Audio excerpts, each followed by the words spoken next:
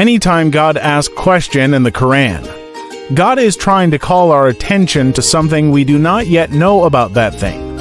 One perfect example was in the story of Moses when God asked him, "What is that in your right hand, O Moses?" He said, "This is my staff. I lean on it and herd my sheep with it, and I have other uses for it."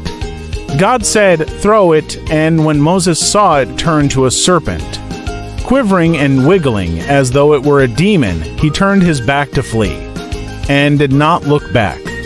God said, "O Moses, come forward and do not fear. You are perfectly safe."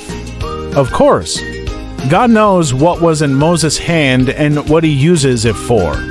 However, God only used the story to tell us that any time he asked us question in the Quran, there is more to know about it, and all we need is to study, observe, and subject that thing to experimentation. Using this concept, I was able to prove so many things using the Quran, and I strongly believe that earlier scholars are aware of this concept.